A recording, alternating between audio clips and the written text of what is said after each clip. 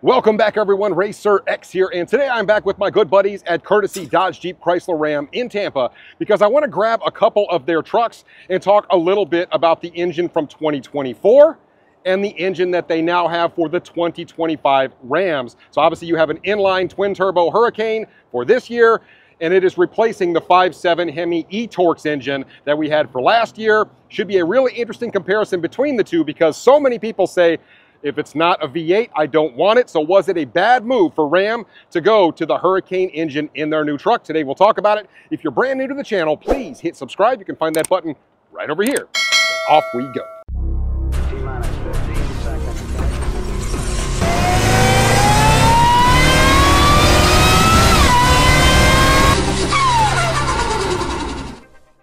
Guys, check it out. I am back in Largo, Florida at the Dream Giveaway Garage because I just wanted to give you a really quick reminder that they are getting ready to do their Cadillac V drawing, and it's only 2 days away. This is literally your last chance to enter to win these two amazing Cadillacs, both of them in the same giveaway. Over 1,300 horsepower packed into these two amazing performance Cadillacs. 682 horsepower on this Cadillac Escalade V, 668 horsepower on this CT5V Blackwing. They are extremely luxurious on the inside. They match each other. Over $300,000 in this drawing. You get both of these plus $80,000 for the taxes. Just take a look at how beautiful this Blackwing is on the inside. I love the red accents inside this thing as well. Beautiful stitching on the back. And as you jump over here to the Escalade V, like I said, one of the baddest SUVs on the market. Check out those speakers in the headrest. Beautiful seats in here. A really, really nice dash. I mean, there's nothing to complain about at all. One of the loudest and most aggressive performance SUVs on the planet. What an amazing ride. Don't miss out on your chance to win two of the baddest Cadillacs ever made. This might possibly be my favorite one that they have ever done. And if you use my code RacerX, they will give you 3 times the entries for one price. Last chance, guys. Don't miss out. I can't wait to see who wins.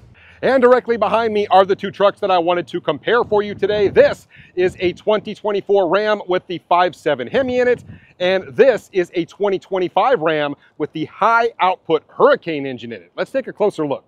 When it comes to the 5.7 Hemi on the 2024 Rams, I mean, this is an engine that Dodge, Jeep, Chrysler, Ram, I mean, they have been doing this engine forever, very successfully in a lot of different platforms, and people have grown to just absolutely love this thing. And no, it's not the most powerful engine in the world, but it just works. 395 horsepower out of this V8. You can see that e-Torx system right here, 410 pound-feet of torque. But towing is really nice on this, 12,750 pounds this thing will tow. When you talk about the new kid on the block in the Hurricane twin turbo inline 6, this is actually the high output variant. You don't find very many of these out here. I will go ahead and show you that right here on the hood where it says HO.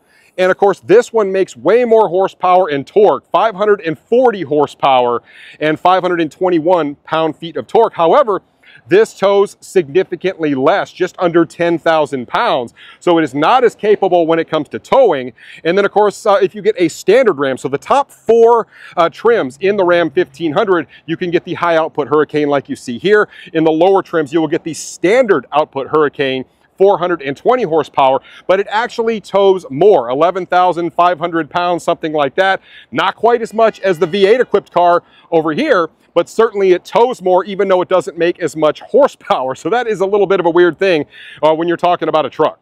Now, one of the other gripes that a lot of people seem to have when comparing the Hurricane to the 5.7 Hemi is that the 5.7 Hemi just sounds better. I'm actually in the 5.7 Hemi now, and when I step on the gas, hear that V8 under the hood. It shakes the truck back and forth just a little bit. Like I said, it's not the most powerful thing in the world, but it definitely sounds good, and you can tell there's a Hemi under the hood.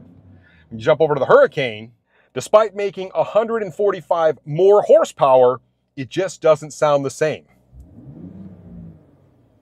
There's just not a whole lot there. One of the other things that a lot of the Hemi guys tend to talk about is the fact that the Hurricane has no traditional dipstick. You can see right here, my oil life is 100%. This is a brand new truck. And as you go over here, you can see my oil level, all done with a sensor inside the engine. I think it's pretty cool, kind of high tech. I don't necessarily think this thing needs to have a dipstick. I'm not sure why people argue that, but it doesn't have one. Now, one of the things that I assumed would be better with the incoming Hurricane over the 5.7 Hemi is gas mileage, but come to find out, they both get right about 17 miles a gallon. So there's really not any difference when it comes to gas mileage between these two. The biggest thing is I want to take it down the road and see how they drive. I want to see if it's drastically different. We know this one makes way more horsepower, but can you really feel it when you drive it, and is it worth it? I am now aboard the 2024 Ram with the 5.7 Hemi e-Torques in it, and it is a very pleasant vehicle to drive. It doesn't feel short on power. It's very predictable in the way it delivers power, and it's just a joy to drive. It doesn't feel overwhelmingly powerful, like when I step on it. Still has a nice amount of torque thump to it. It's actually a little bit surprising, the amount of torque that this car has. And like I said, it just really checks off all of the boxes. A lot of people are of the opinion that, hey, if it ain't broke, don't fix it. Well, we know all of the other factors at play when it comes to the Hemi. We know that they've discontinued the Hemi after the 2023 model year, at least in most circumstances. And it's just a real bummer that they had to go away from this power plant. A lot of factors, we've already talked about it, but this engine really does work. And a lot of people say, hey, look, now that they're putting the twin turbo 6 in there, I am never going to buy a brand new Ram pickup truck. I just don't trust that engine. I don't like it. It's not proven to be durable, and that takes time. But I really do like this 5.7 Hemi. I mean, like I said, it tows more and it does some things really well. Now, if you watch my channel, you may realize I have done other videos where I have compared the Hurricane engine to a 5.7 or even a 6.4 Hemi. And yes, the power delivery is very different. I really love the Hemi and all of kind of that low end punch, all of the torque you get. And in a pickup truck, there's a lot to be said for that because you want that low end torque, that low end punch. And the other part of it is because this is a very proven engine. They've been doing it for so long. These engines, I won't say they're bulletproof, but they're really close. I mean, these engines just work. I mean, I'm on this little straightaway here, giving it some torque. Listen to that V8 Hemi, and it's going. It doesn't feel short on power. It definitely checks off all the boxes, as I mentioned, if you are a truck guy. I mean, the towing in terms of the reliability and everything that this truck is and everything that it does it pretty darn well, which is why Ram has been so successful with this offering for so long. Now I want to go ahead and jump in the Hurricane-equipped Ram and see how it compares.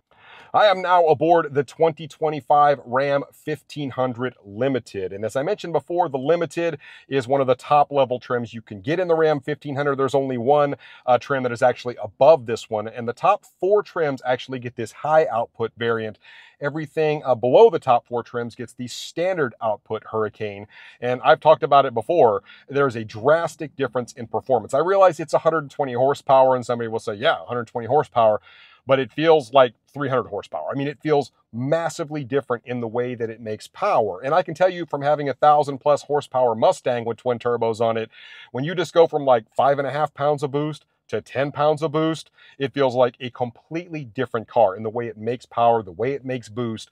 And this thing having different turbos on it than the standard output Hurricane, it really does feel different. I'm ready to go drive it here in a second, but I want to tackle the elephant in the room because as you start to get to these top 4 trim levels, you see a monster difference in price. For example, this truck right here, $90,735. Yes, it is very, very nice on the inside of this, has beautiful seats, lots of little luxury cues inside of this. It even has a screen over in front of the passenger, which I really like. I love everything about the inside of this truck, except it's over $90,000. That is a butt ton of money. Even the RHO, which is kind of that base level trim where you start getting the high output Hurricane, I think those things base at like 70, but with any sort of equipment on them, they're 90 grand. I mean, you can see where we're going price point wise in order to get this high output Hurricane.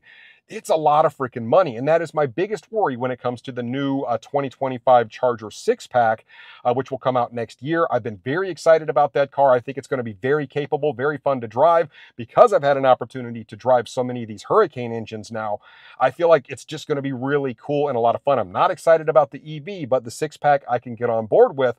But if pricing is any indication, if this $90,000 truck is any indication as to what that car will cost, it could be $75,000, $80,000 to get your hands on a nicely equipped six-pack car. And I think that is going to be a deal breaker for a lot of people. I think anything over about 65 grand, maybe less than that, a heck of a lot of people are going to go, you know what, I had interest, but I don't have any interest anymore. It is way out of my price range, and that is just not workable. And that is my biggest fear. Like I said, I want that car to be a success, but if it's too high in price, once again, I think it's going to flop, and I think that's going to be a huge problem. So let's take this thing down the road.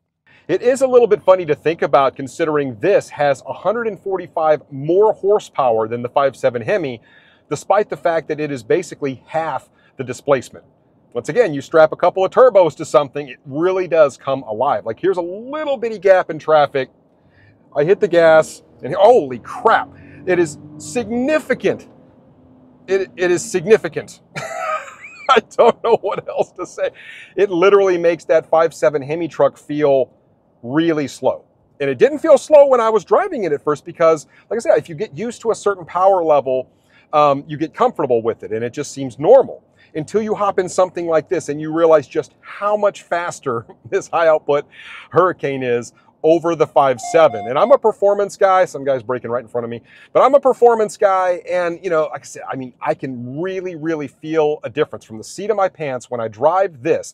Even the standard output Hurricane, when you drive it and compare it to the 5.7 Hemi, it does feel significantly faster. This one feels like night and day. It feels like it wants to break the tires loose. Performance-wise, it just isn't close. I know that just rubs a lot of people the wrong way. They're like, nope, V8 for life. And I still get that argument because it doesn't sound as good.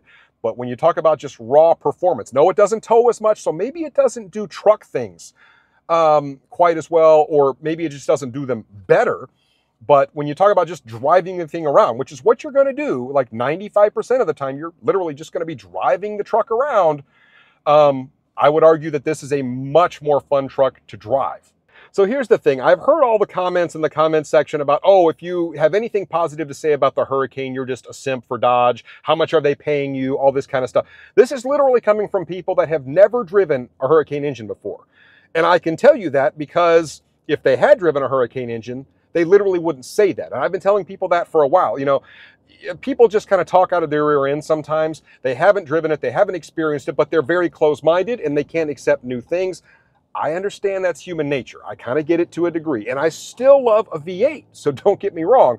But you can't deny the performance of the Hurricane engine. I mean, it is just a very capable engine when it comes to seat of the pants driving feel. And if you've never driven one, I would encourage you, just go out and drive it. And you'll see that I'm not lying to you. Nobody's paying me to make this video. I'm just giving you my open, honest thoughts about the two power plants. And I still love a Hellcat engine. Obviously, I have a Demon 170. The thing is an absolute monster. I love the TRX. I love everything about it. But when it comes to just the way that this engine pulls, it's very similar to a TRX. I would argue, not the torque thump, maybe not quite there with the TRX, but the way the engine actually pulls, like once you're actually at speed, it is right there with the TRX, maybe even a little more, despite it being a little bit down on horsepower. That is literally just the difference between twin turbos and superchargers. And if you guys have owned both, you guys know that I have, you can speak to that. All right, well, I've got another little straightaway right here. Let's just kind of lean into it a little bit, nice and firm. Here come the turbos. Here comes all the power, and we are gone. I'm not even going to tell you what we're going right now, but the way that it stacks mile an hour, like I said, it is a completely different driving experience than the 5.7 Hemi. So if you're looking for towing and you're looking for just that old reliable, the 5.7 Hemi still absolutely gets the job done. Now, it remains to be seen, as I've mentioned, just how reliable will this Hurricane, twin turbo be? And we don't know that. It takes years and years to kind of figure that out. And a lot of people have argued that, hey, look, there's no way that an internal combustion, engine making that sort of boost can be reliable long term.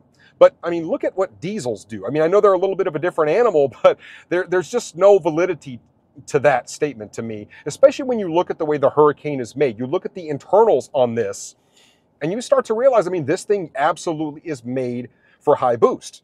And you can see it with the way the crank is. I mean, everything about this, it's made for high boost. That's literally what it's meant to do. So I can't say either way whether it will or will not be reliable. All I know is how it performs when I drive it and it's very enjoyable to drive. And like I said, from a performance perspective, it is not close. I know you guys don't want to hear it sometimes, and you V8 purists, there's nothing wrong with your V8s, guys. And this doesn't sound as good. But when it comes to just the truck being fast and fun to drive, what can you say? Even one of the sales guys here at my local dealership, I just took him for a ride in the truck. And this is the only high output Ram that they have so far. I mean, these are just starting to hit a lot of the dealerships right now. Maybe in your area they've hit a little sooner. I haven't seen any other ones other than this one that's come in. But he was absolutely floored. His comment was, wow, this thing, it feels insane. It's even faster than a Scat Pack. And, well, like I said, guys, my only thought is just, if you haven't driven one, just go drive it. Like I said, I mean, I'm a performance guy. I still respect the 6.4, love it. Still love me a 5.7 Hemi. There's nothing wrong with those engines. I really wish they put the 6.4 in just the regular 1500 and not the Power Wagon and all that kind of stuff. But you literally, if you go drive this thing, you'll see what I'm talking about, experience it for yourself, and then come back to me and make an educated comment about the Hurricane engine. And there you go, guys. That is my assessment of the 5.7 Hemi versus the new Hurricane engine they're putting in the Ram. Definitely a more capable engine when it comes to speed, but that's not necessarily everything. As I mentioned before, the 5.7 Hemi still does a lot of things really well. And when it comes to reliability, a lot remains to be seen with this new Hurricane. So I'll let you guys be the judge. I really like the Hurricane, but I know not everybody does. There are pros and cons to both. Let me know what you think about it in the comments down below, and I will catch you on the next one. So until then, RacerX.